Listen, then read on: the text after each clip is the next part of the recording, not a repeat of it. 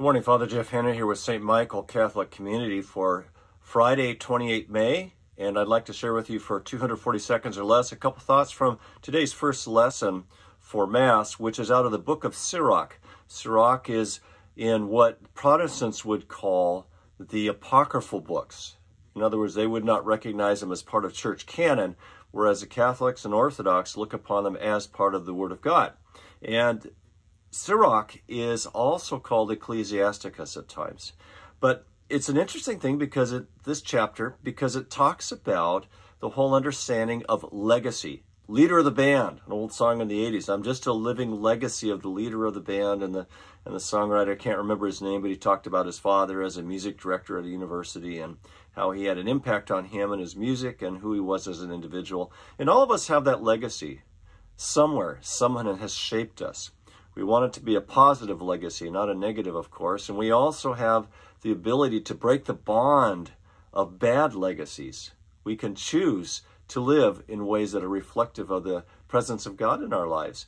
But it's wonderful to have a legacy, to be a legacy, as it were, of people that came before us who were godly, who sought the Lord. And listen to what it says here. This is just fascinating. Now I will praise these godly men, those godly men, our ancestors, each in his own time, but of others there is no memory. For when they ceased, and they are as though they had not lived, they and their children after them. Yet these also were godly men whose virtues have not been forgotten. Their wealth remains in their families, their heritage with their descendants. Through God's covenant with them, their family endures their posterity for their sake. Isn't that really the way it is normally? I don't know who my great-grandfather was. I have no stories from on either side really to speak of, to mention them.